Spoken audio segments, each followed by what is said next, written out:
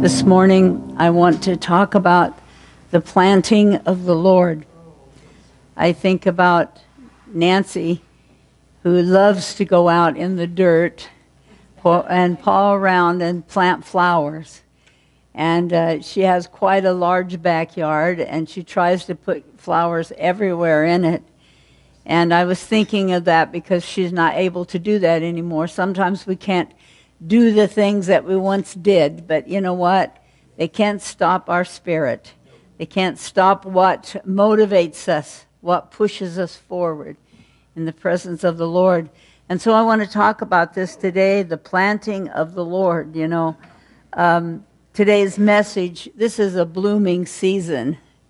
It's time for the buds to come out. I mean, overnight they came out. Everything was barren, and then you got up one morning and came out, and everything was green.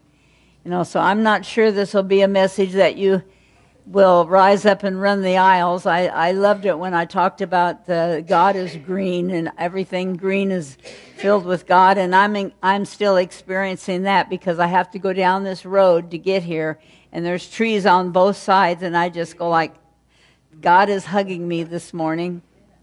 So I want to talk about the planting of the Lord in this blooming season. Some like to do it, some like to watch, some like to not even notice. But you know what? We need to notice every time the buds come forth, every time the trees turn green, those that do colors, because it's a sign of resurrection. It's a sign of resurrection. That means that God has given us a moment to remember the glorious resurrection that he came forth triumphant from the grave. And I tell you something, church, I need resurrection. How about you? Yeah. We need to be more tomorrow than we are today. We need to have more word than we had yesterday. We need to love God more than we did yesterday. We need to grow in the power of his presence and do even as the music went forth today, that we are planted here for purpose. We're planted here with reason. And so while it might be just a message of dirt and seed, it's also God has given a purpose for us on earth. And so he didn't just plant trees, which I'm going to talk about, but he planted us. He planted us here. And so I want us to notice, what is God doing in my life? Where am I going? How much more do I love him than yesterday? How much more willing am I to do what he asked me to do today than I was yesterday? Because we cannot stay the same, church. If we stay the same, we become stagnant. We have to have the flowing river of God moving through our existence. So I pray today that we will learn some spiritual lessons from the things that God has planted to show us his glory, to show us his creative power. The world thinks they got power. The world is trying to mess with the creative forces of God. That's how I know that our country is doomed if they don't return to God. Because you cannot mess with the creative power of God. I mean, can you even imagine, can we even wrap our head around what the world is trying to do with the creative powers of God? I say this all the time because I'm so mystified that they can get away with it, because I know that the day is coming of judgment upon the earth. So this message came into my spirit. I started to look at what God planted, and then I got excited. I think I got too excited because I noticed this morning as I put my papers together that I've gone 2 pages longer than normal. So that may have to be part 2, but anyhow, nonetheless, the Spirit of the Lord is upon us. Hallelujah. Thank you, Jesus. That doesn't just mean the preacher. That doesn't just mean Isaiah, because Isaiah is the one that God spoke to. But the Spirit of God is upon us. And church, what are we doing with that Spirit? What are we doing with that power that lives within us? What are we doing with the presence of God that's moving in our life? It says the Spirit of God is upon us to preach good tidings. That's not just for Isaiah. It's not just for me and Donnie, but it's for the whole world. Sunday school was teaching that this morning. The songs that we sing show it. The Word of God shows it. You know, we need to spread forth our branches, and we need to let our roots grow in the power and the anointing of the Holy Spirit, and quit finding ways to whine and carry on, but to thank God and to worship God and to praise Him in the difficult seasons of our life. So He's anointed us to preach good tidings. He's anointed us to bind up the brokenhearted. You could speak a word in season and help somebody's heart that is broken. And we're to comfort all that mourn. I read this scripture and I wept, because to point unto them that mourn in Zion. If it's ever a mourning day, it is a mourning day in Zion this very day. They are in shambles. Last night, Huckabee had two men on his program that talked about what happened to them. One was a doctor, and he heard a message from his brother that all this stuff was going on, the war, the things that came in the air and all those kinds of circumstances, and he was caught in a place. And so this doctor decided he would go find his brother, and he had the two men on, and they talked about all of the heartache in Israel, and they talked about what they did to them. And the governor said, well, I know it's graphic, but could you tell us something that will stir the hearts of Christian people to pray for Israel? And they told us, how things were, and I don't even want to get into it, but I just want to say that if the Spirit of the Lord is upon us, there is mourning in Israel. There is a spirit of prayer that should be upon the hearts and the bodies of this people today, because God has planted us here with purpose. Sometime you look at your life and you think, well, my life didn't turn out the way I wanted it. I haven't got what I wanted. I didn't do what I wanted. I've got a bucket list that's never been completed. And we think that, we get caught up in those things. But our life, the scripture we read this morning, is more than meat and raiment. It is something that is powerful in the anointing of the power of the Holy Ghost. And it says to point, and this is the scripture. And you know what? As you start to pray for Israel, and you start to pray for the Jews, and you start to pray for them, when you read the scripture, you're going to find they're everywhere in it. God is prophesying right here today in Isaiah that they are mourning in Zion, that there's mourning going on. And it says, to appoint unto them that mourn in Zion, I'm sure they're overwhelmed with mourning. I don't have words to describe even what these two men told us. But, it says that God wants to give us, beauty for ashes. I mean, sometimes we've had some things happen in our life, and there's a little pile of ashes there, and it gets swept over there, and we keep remembering that it's there, but we don't do anything about it. But the Bible says that He will give us oil of joy. We need to have the oil of joy for those little pile of ashes, and get rid of them and give God the glory, and sing a song unto the Lord, and take on the garment of praise, church. If there was ever a day that our country needs a garment of praise, it is this day, because there is so much turmoil and wickedness and corruption that we talk about it more than we talk about the power and the anointing of the Holy Ghost that is able to do exceedingly abundantly more than we know how to pray. So the oil of joy is the very help and hope that we have to have in our heart and our life. And I've read this passage so many times, but today it means something so special to me. It says that they might be called what? Trees of righteousness, the planting of the Lord, that He might be glorified. What is your purpose? You are planted on this earth by the power and the anointing of God, the creative forces of God, to bring glory to Him. When you don't bring glory to Him, we're not doing what we're supposed to do. And that's not so hard to bring glory to Him, is it? It's nothing that we have to do that's so taxing, because in the middle of our heartache and our sorrow and our problems and our difficulties, if we just know that He will give us the oil of joy for that. And the Bible says that we are to be trees of righteousness. Well, what are trees? Don't you enjoy a nice shady tree in the middle of the summer? Don't you enjoy the beauty of the evergreen that never dies? It's a symbol of God, and God planted these things that we could have these experiences. You know, in Sunday school, we put up little pictures so that the children can see the sheep and they can see the trees and they can see that. But you know what? Here is the greatest platform right here that God has given to us. He puts up the trees today to show us that they are the planting of the Lord. And what God expects of his creation is that they grow. He expects the trees to grow. He expects them to come forth in resurrection power when it's time to bud and bloom. And thank God we live in Iowa, because we can see the drought and then we can see them bloom, and we can understand that there's a picture of resurrection going on in our own life and in our own city. Psalm 69 says, 69:35, it says, for God will save Zion. You know, when you start to have devotions and you're praying about Israel and you're praying for the Jews and you're praying for those things, you'll begin to see scriptures everywhere popping out of what God wants to do for Zion and how he's going to help them.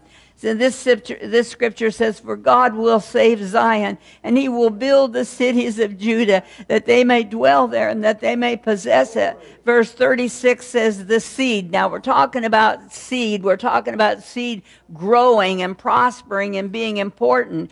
And the scripture says, the seed also of his servants shall inherit it, and they that love his name shall dwell therein. That is a prophetic word this morning, not only to us, but to Israel, because God is going to clean up the cities. He's going to fill up the waste places, and he's going to, you know, God give us peace to Israel. He said, pray for the peace of Israel. So while we pray, God is working behind the scenes. But, you know, when we pray for Israel, we pray for ourselves, because the God of Israel lives in us.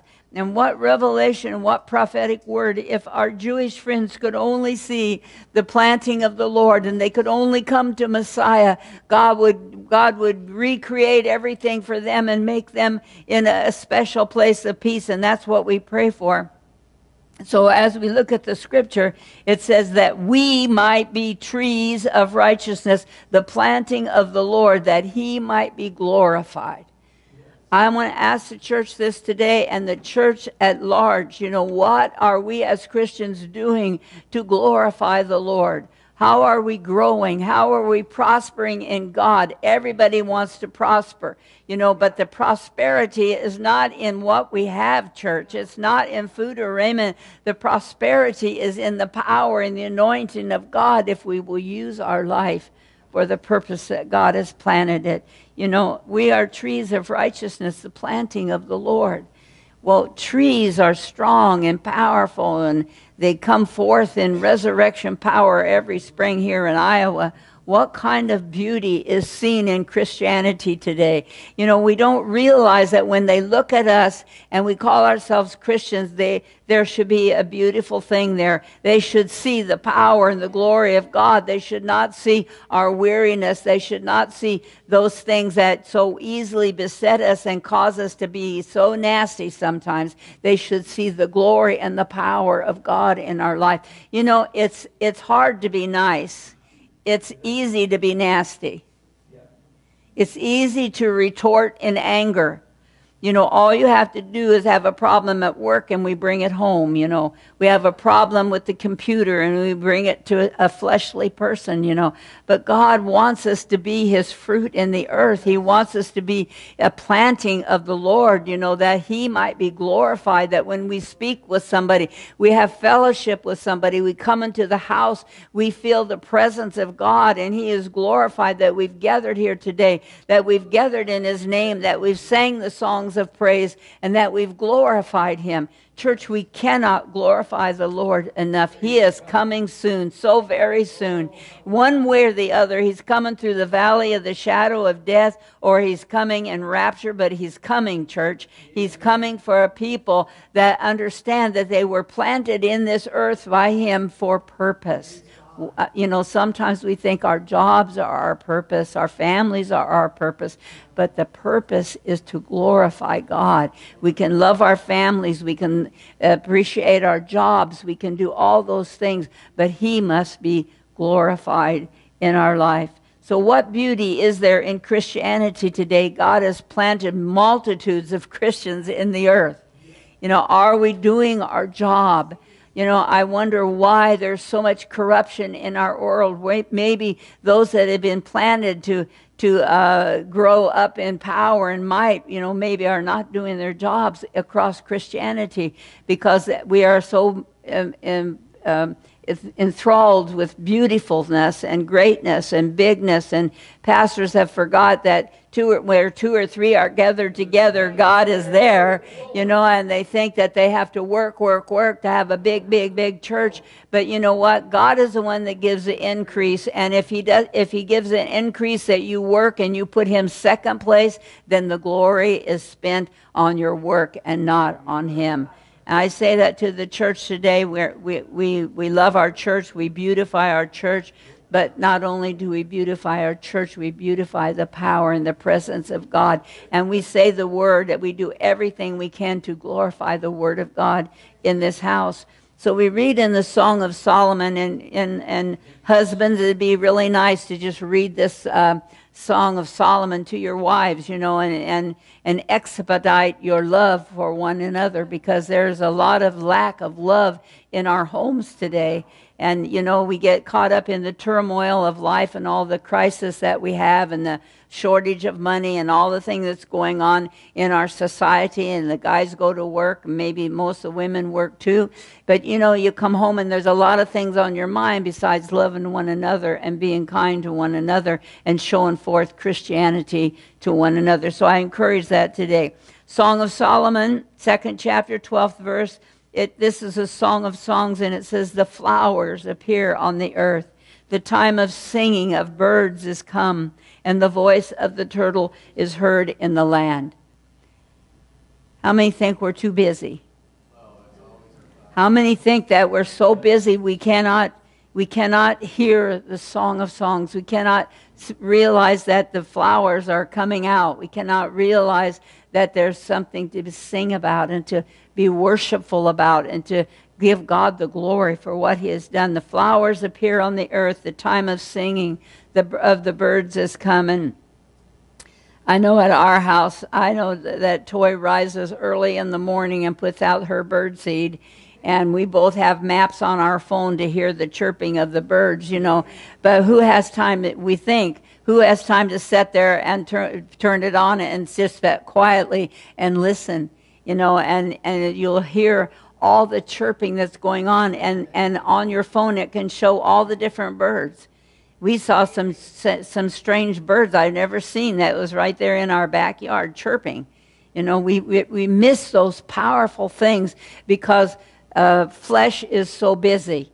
And I just want to encourage the church today that you were created with purpose. You were created to understand God. And how do you understand him? You understand him by his creation, by the birds, by the flowers, by the trees, by all those glorious things that he's given unto us that would cause us to have glory and beauty, that we might praise him and worship him. And yet we as humans have just got so busy that we don't have the time to sit and worship him and to understand that he made these things that we could relax, that we could see his power and his glory that he has given to us. So I'm asking you, do you hear the birds chirping early in the morning?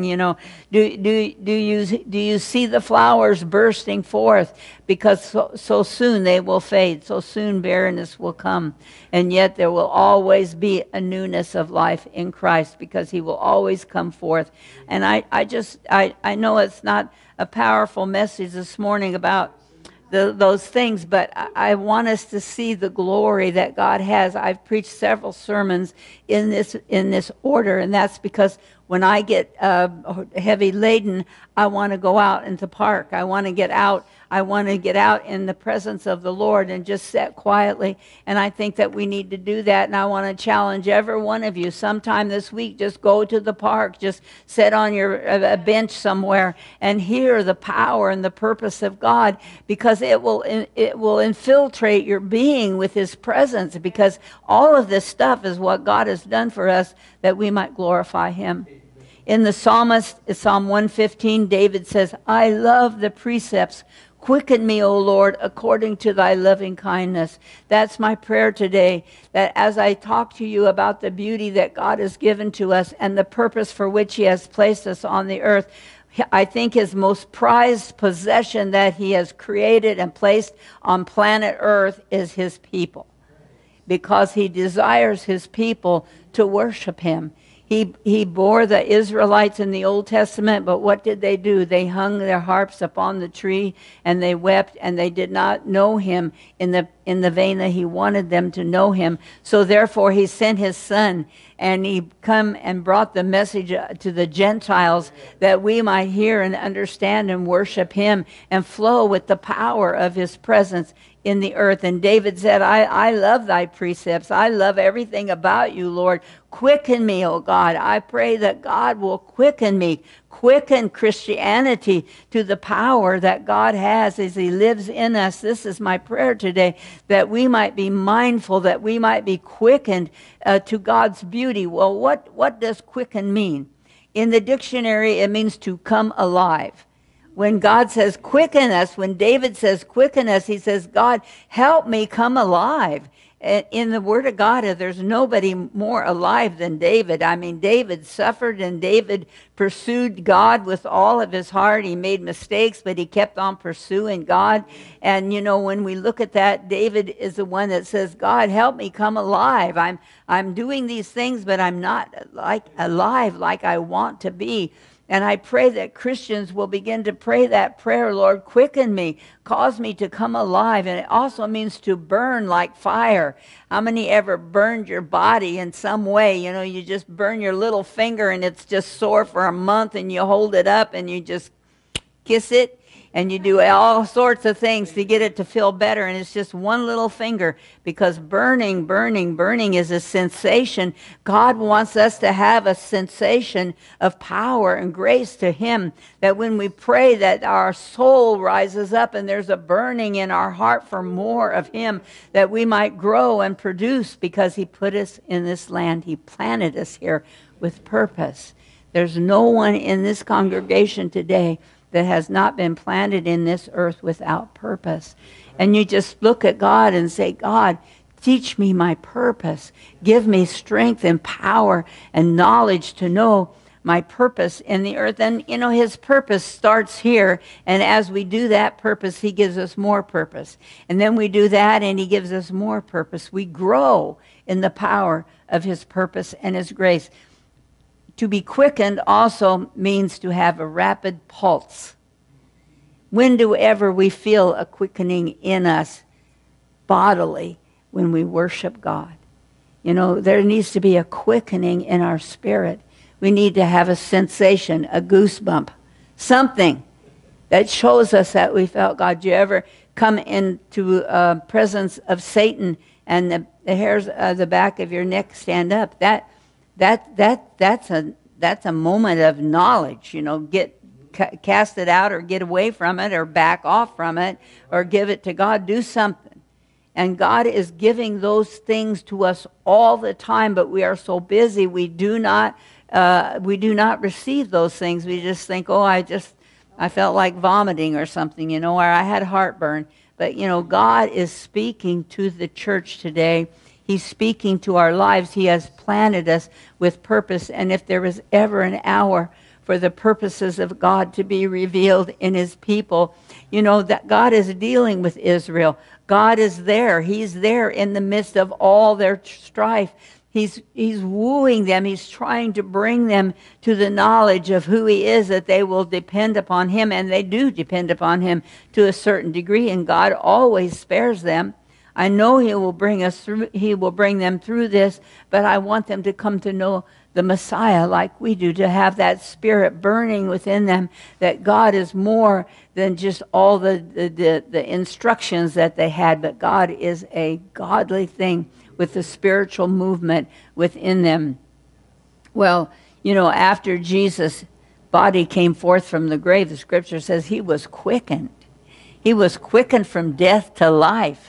And you know, that's what needs to be done in Christianity today. We need to forget all the things that we're doing on the side and be quickened by the power and the anointing of God. And God says, go this way, then we want to go that way. And if God says, pick up the phone and call, we want to do that. And we don't care if we're wrong or we're right. We had a quickening. We had something in us that nudged us, and we did what God asked us to do. You know, the world is trying to get power. Oh my goodness, the computers are just so powerful, and we carry our phones, and oh my Jesus, help us. We have all this kinds of power, and the world, this AI that's coming on, I cannot discuss it. I do not know those kinds of things. But this AI thing is something that is going to really bring a lot of heat upon our world, you know, because they'll be able to do things that they shouldn't do, and it will not glorify God. And I tell you something, there is only one power in the earth, and that is the power of the living God.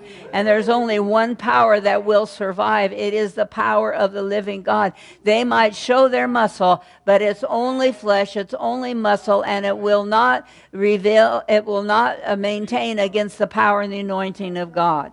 And you know what, church? We feel that, don't we? We feel that in our lives. We feel that in our work. We feel it even in our play. We can't hardly take a day off but to keep from worrying about something. But I tell you something, the power and the anointing of God that he has for his people. He lives in us, church, and we need to recognize that and know that he planted us with purpose in the earth. In Isaiah 60:21, it says that the God is speaking, and he says, we are the branch of my planting. You know, we didn't just happenstance, church. Maybe your birth was a happening. Maybe your birth was whatever. It doesn't matter. God brought about that birth, and God planted you in this earth. And the Bible says, we are the branch, you are the branch of my planting, the work of my hands, that I might be glorified. God wants, he doesn't want just glory and praise. He wants us to love him to that degree that it is a gloriful moment when you come into his presence, that it is a powerful moment when you come into his presence. Well, you know, John 15:5, it says, I am the vine, and what? You are the branches. You think of yourself as a branch of Christ? Does Christians think of themselves as a branch of Christ? They call themselves Christians. They wear the pennants. They wear the crosses. They say they know God. But, you know, I ask them this question. Do they know that they are a branch of Christianity? So how do they live their life? How do they magnify God? How do they worship God? What depth do they have in their heart toward God? Because they're a branch of the living God. He says, I'm the vine. You're the branch. You're a part of me. You're connected to me. It's awesome, church. And it says, he that abideth in me, then I will abide in him. And the same bringeth forth what? Much fruit. Not just fruit, church, but much fruit. So we have to look at that. How can we bring much fruit? Some of us work jobs. Some of us have responsibilities. Some of us have, they're not here today because of the children. They got problems with the children. But, you know, we have busy things going on in our life. No matter what age we are, we have busy things. But we have to stop and smell the roses. The rose of Christ. He is the rose of Sharon, the lily of the valley. And he has a fragrance that we can feel and sense if we can ever find time to sit in his presence and glorify him. Oh, church, we need this so much. Jeremiah 17:8, it says, for he shall be as a tree planted by the waters, that spreadeth out their roots by the river. His leaf shall be green, and neither shall he cease from yielding fruit. This is what God wants of us. He wants us to be trees of righteousness, the power and the glory of God. Now, church, we know this. We know this. That our leaf has to be green. It cannot have a faded spot in it. Our leaf cannot brown, because what happens when the leaves get brown, church? It withers and drops off the tree. but we are connected to a living tree that never dies, that came forth triumphant from the dead and gives us eternal life. And if we will stay attached to the power of God, if we will be the branch that we should be, God will empower us, and God will strengthen us, and God will keep our leaf green, and God will cause us to spread our roots, Lord, and our roots will give us the strength and the power to stand. A spiritual spring. I pray for a spiritual spring. I don't know if that's in the Bible, but I pray for a spiritual spring, that the church of Jesus Christ will get near the waters of the Spirit that's flowing, and will cause ourselves to grow stronger than we've ever been. You know, we know that we're stronger when we handle a crisis with dignity and Christ. We all have crises. You know, I have to get on the phone and talk to somebody about the phone company. They keep putting us in the phone book, and I've never put them in the phone book. And I was just so upset because I still got this notice, and I've responded to it many times. And I was just like, you know how that is. And it was like the Spirit of the Lord said, you're going to preach on my righteousness Sunday. And I said, so your righteousness does not do that. I'm sure that you're angry. And I talked back to him, you know. I said, Lord, you know that you get anger at sin. But that didn't excuse me, church. So I said, I'm going to have to talk to them nice, you know. So I put it down, and I'm going to do it next week. But you know what? That God deals with us. It's the simple things of life where we don't show our righteousness and where we don't show our power and our strength. We have buttons in us, it seems, and things can push that button, and then we forget that we're on the branch. We forget that we're connected to God. And I tell this to the church today because we're all in this together, and we all have that problem. There's always difficulties. The enemy is out to defame the God's people. He's out to make us act like we don't belong to the branch. But I want to tell you something, church. If this Spirit of God will get into us to that degree, we'll be able to handle our crisis with much more spiritual dignity, because God is looking for himself to be glorified in us. He's planted us with that purpose. So we shall be like a tree planted by the waters, and we'll spread forth our roots, you know, of peace and joy and goodness and meekness and all those kinds of things. We'll spread those kinds of roots instead of the roots of anger and disappointment and fear. Oh, Jesus, I pray for a spiritual spring. I pray for an awareness and awakening of the power of the Holy Spirit. I think about Israel, and I think about how God is trying them, trying to bring them to peace, trying to bring them to his side, trying for them to realize that he is the Messiah. He loves them so much, but he has forsaken them to a point where he's dealing with them in a painful way, that they will come to know him, that they will call upon him. And church, we're so blessed that he brought his Spirit to the Gentiles.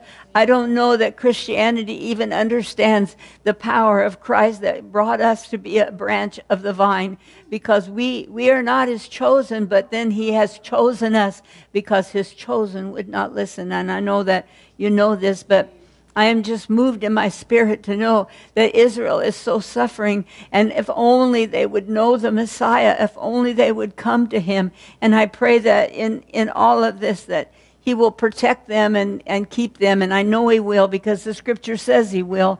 But, you know, until they come to that place where he can be revealed in them, he will deal with them. So it says, consider the earth and all the world's power and what they're trying to do today. I mean, they're trying to make people. They're trying to make animals. They're trying to do all sorts of things, but they will never, ever have the power of our God. Our God is the omnipotent God. He's the omnipresent God. He is always the power of God in our life. So just consider this earth, that he created it, that he planted me, he planted you on this earth with purpose. It doesn't matter what has happened in your life. It doesn't matter the things that, the losses that we have suffered in our life. It just matters that he's always there with his hand on our shoulder, and he says, I'll never leave you. I'll never forsake you. You know, I want you to be planted. I want you to grow. I want your roots to flourish, and that you would bring forth fruit for the kingdom of God. Let the church see the beauty today. Let the church notice the creative things that God has given. Let us notice those things. Let us say to the Lord, Lord, I see that beautiful tree. I thank you for that. You know, there's purpose in that tree. It's doing its job. Let me do my job for you. Let me be a witness for you. Just let my life ooze with the power and the presence of God. And you know, you don't have to be a preacher. You don't have to do anything special. You just have to live like you belong to the vine.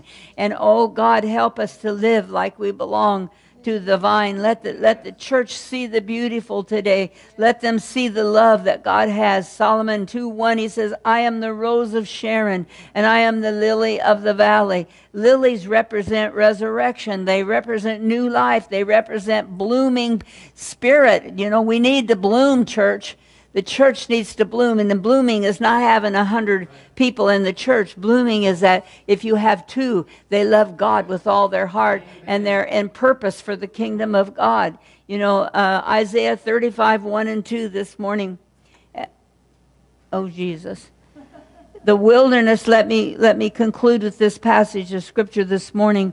Isaiah 35:1-2, it says, the wilderness and the solitary place shall be glad for them, and the desert shall rejoice and blossom as a rose. Take note that the scripture's talking about a wilderness. It's talking about a solitary place. You can be married and have 6 kids and need a solitary place. You need a solitary place if you don't have 6 children. You need a solitary place if you're alone. You need to have that solitary place where Jesus comes and takes your hand and walks with you through the shadows of this life. And the scripture says, so it's talking about the wilderness and the solitary place and the desert. Christians go through desert places. And it says he's there in the desert. You should rejoice and you should blossom as a rose. Second verse says it shall blossom abundantly. God wants us to be abundantly in our Christian experience. He wants us to rejoice with joy. I wish that you could see that scripture today. It says they shall blossom abundantly and rejoice even with joy and singing. And the glory of Lebanon shall be given unto it, and the excellency of Carmel and Sharon. They shall see the glory of the Lord and the excellency of our God.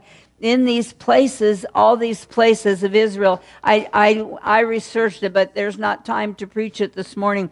But you can look into the scriptures and you can see about Carmel, and you can see about Sharon, and you can see about Lebanon. The trees of Lebanon are still growing, that grew in the time of Jesus since so many years ago, and the trees of Lebanon are dying, and there's only like 105 square feet left of the trees of Lebanon, and they have it fenced off since the 1800s. They've fenced off all these trees, and it's called the Garden of God. I tell you something, church, we are privy to the Garden of God. We are privy to the power and the anointing of God in our life.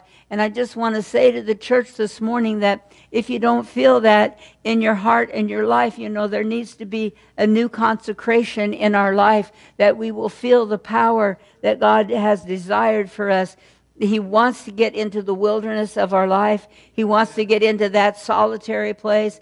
He wants to get into that desert when we go through it. And he wants, you know, Israel used to be a desert place, and we were there, and our guide said, look, the flowers are blooming. And it's so true, because it's in Scripture. It says that the desert will blossom. The time of the coming of the Lord is close, church. It's time that we understand the purpose that we're here. We're here to do the things that glorify God, that we might be witnesses of the power and the anointing of God. You know, God created trees that we could see that they are strong, that they are powerful, that they reach up for his sun. They reach up for his sustenance. And when are we going to reach to God for the things that we need instead of reaching for the things of this world? I want to say to the church today that in Scripture, there are several places. We are the planting of the Lord. Not just all the trees, not just all the flowers, not just all the things, but we are the greatest thing that God planted on the earth. And he planted us that we might glorify him. And I read this and I wept and I said, you know, we have a responsibility to glorify our God. How is that right? He is omnipotent, omnipresent, he's omniscient, he's everything, he's so powerful.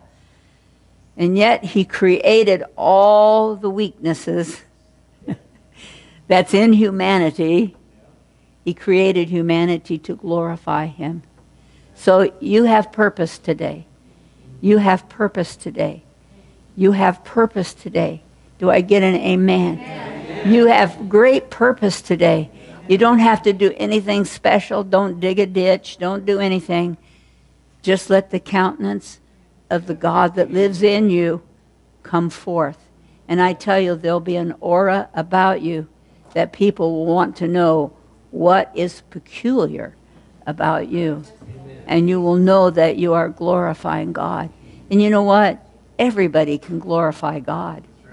Every human being can glorify God. No matter where we are in life, no matter what's happened to us, no matter what our past is, we can all have a future in God. Thank you, Jesus, for the power of your word today. Thank you, Lord, that you created us with purpose. Thank you, Lord, that you planted us and you have forgiven us. And you want to rise up and bring glory in our life that we might magnify you, oh God. Lord, I pray today that we will see your beauty, that your beauty will just pop up. And we will see it, Lord, and know that it is created for our purpose, created for us to enjoy, created us for us to have sweet smells, to stand in the shade of your trees, oh God. Thank you, Lord, for all that you've created for us. And most importantly, God, thank you that you created us. I give you praise, I give you glory, I give you honor. In Jesus' holy name we ask it.